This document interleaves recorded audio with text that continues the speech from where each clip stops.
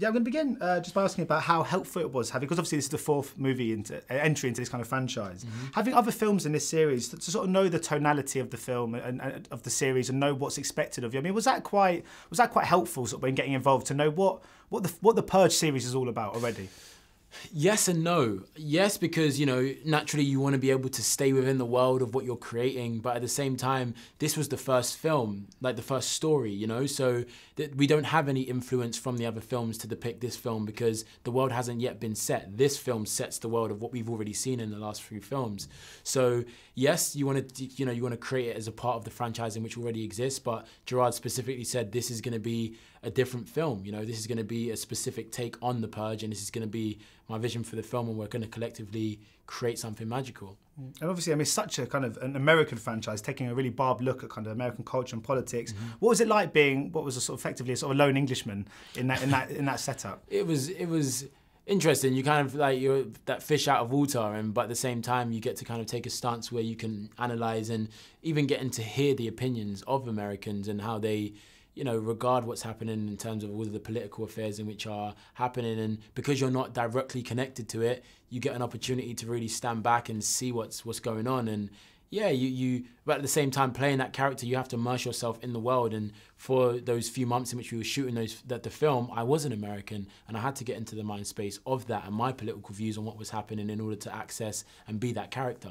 And I was interviewing Noel Clarke and Ashley Walters recently for this TV series Bulletproof, and they were saying that they feel there's so many more opportunities now at the moment for kind of black British actors than they were, say, when they were looking for roles 15 years ago. Yeah. And you've obviously got the likes of John Boyega and Daniel Kaluuya and then Amel Amin and Malachi Kirby. And do you think, even though the industry is still struggling massively with diversity, does it still feel like there are more stories to be told at the moment by black filmmakers and more opportunities for actors like yourself? Yeah, most definitely in the US, like that, but I feel like that's always kind of been the case. And naturally, as the door's been opened by, you know, Idris, by David, by Jimmy, by John, and all these actors can now start coming through. We get more opportunity to be able to showcase that, but the stories have always been there in the US. It's the UK in which I feel like these unrepresented stories are not being told, and there still needs to be a huge kick up the arse to be able to tell these stories. But yeah, in America, that's why we have to go over there and work there, because otherwise there's not many stories to tell. Yeah, because I mean, some actors really do feel the need to go to the States, get an LA agent and really kind of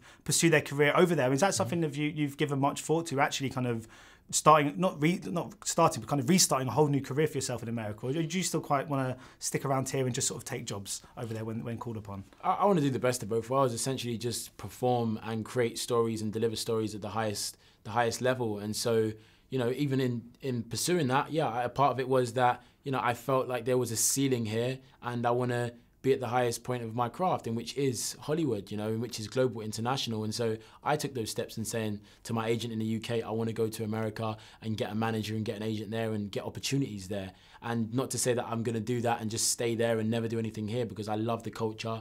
I have my company here, always doing work for the culture and delivering those stories. And my aim is to do things in which you have to do in order to do the things you want to do. And I want to create a film industry here in which we can tell the stories in which are not being told. And of course, I mean, you've done a fair bit of comedy before in your time. That must be quite a pressurising genre. Is it quite nice to not do comedy every so often? Because there's this kind of instant, there's something instant about comedy where people either laugh or they don't. And I guess there's always that pressure to make people laugh. Is it quite nice sometimes to go into a project and just be devoid of that pressure, not have to worry about making people laugh for a change? Yeah, most definitely. Like, it's always nice to have a new twist, but at the same time, that pressure of making people laugh is gone. But the pressure of then making people, you know, feel like you are deploying something in which is real and in which it exists in drama is a whole new problem in which you have to do. And so, yes, you can take away the comedy and making you laugh, but now I have to make you believe me in another way in which I don't necessarily have to do in acting in comedy, because I need to make you laugh in comedy, and here I need you to buy into my world, into my story. So different problems. One man's trash is another man's treasure, and they both create different opportunities. And according to IMDb, which is obviously where I do all my research, you're in Versus, is that right? Yes. Because that's a kind of set in a UK rap battle scene, like a kind of British 8 Mile, I guess. How do you fit into that story? Yeah, Versus is, it's a UK rap battle film, and yeah, it probably will be regarded as a British 8 Mile, because we haven't really had, you know, big rap battle films here, and 8 Mile is the treasure in which we all know and regard. And yeah, my character in that story is a character called Blaze, and he's you know, a really good friend of character that Connor Swindle plays, which is the lead, and he's a rap battler. I get to, you know, be a rap battler, not only play the character but also, you know, deliver those rap battle bars, and that was fun, man. It was a real opportunity to immerse myself in something completely different, and that's another project I can't wait for people to see. Brilliant. Thanks so much for your time, actually. Anytime. Ladies and gentlemen, you're watching Hey You Guys!